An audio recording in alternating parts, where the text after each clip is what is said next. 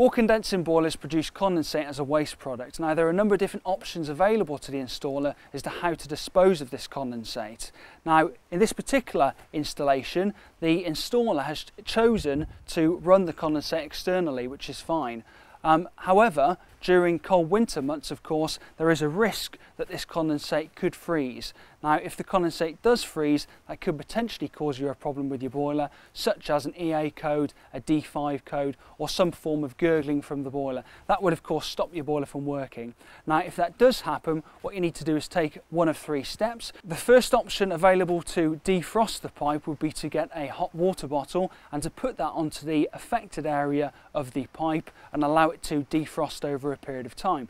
The second option is to go out and purchase some kind of a heat wrap, very similar to the heat wraps that you use for some kind of a muscular pain, which would be available from your pharmacy. The third and most effective option is to pour some warm water over the frozen part of the pipe. Now please make sure you're only using warm water and not boiling water. Also please don't attempt to do this if the condensate pipe has been installed above ground level. All you would need to do is pour your warm water up and down the pipe to defrost it. Once you reset your boiler and you've got it up and running and working, we would still recommend, of course, that you get your installer back to insulate the pipe to stop it from freezing again in the future. Here at our Worcester Training Academy is a perfect example of a condensate pipe that has been fitted according to our manufacturer's instructions.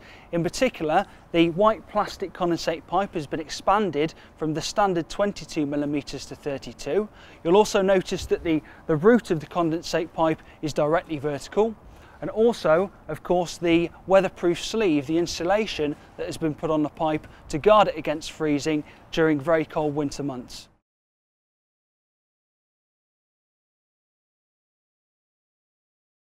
Worcester have now created an innovative solution to stop your condensate from freezing. It's called the Condensesure Siphon, and here it is. It has two main functions, the first main one of which is the fact that the volume of water within the siphon is ½ a litre, so a large volume of water or discharging at once under a greater velocity, a lot less risk of it freezing.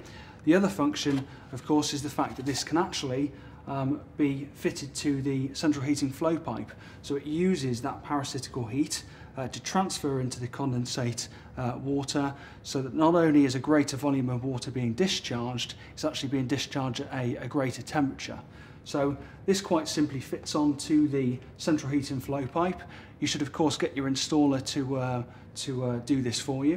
It can also be hidden away in a cupboard somewhere, so you don't actually have to see it. That connects onto there. Your waste from the boiler connects onto this pipe here, and then the connection there takes you off externally to the property into your waste pipe, and this will stop your condensate from freezing. The three main benefits are there is no electricity being used, so there's a cost saving there. It's very easy to install, and the fact that there are no moving parts or electrical components within the product make it very reliable.